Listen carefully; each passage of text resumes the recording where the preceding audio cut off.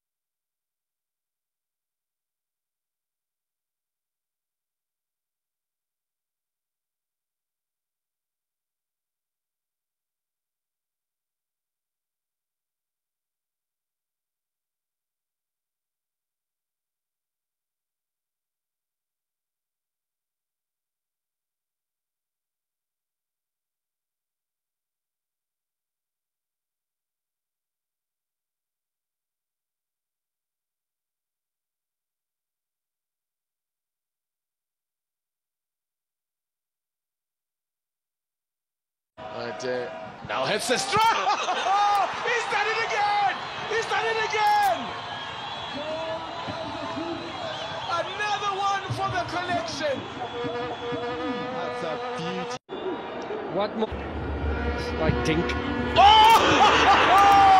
No, he did not! He did not! Double Dolly!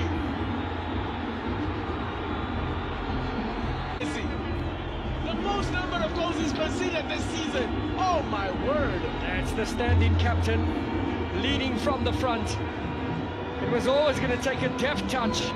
That's exactly what he produced. A nice dink, well-weighted pass. Oh. No chance for Buthelezi. You would have to go a long way to find a better free kick. Dolly, that assisted. A slip from Lerner, the goalkeeper.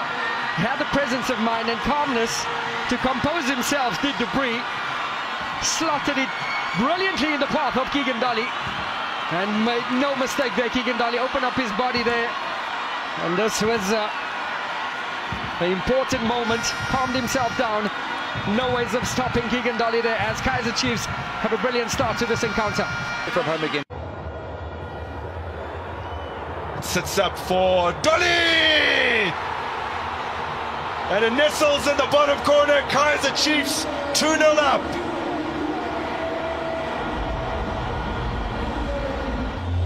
Oh, the expression on Steve Barker's face says it all.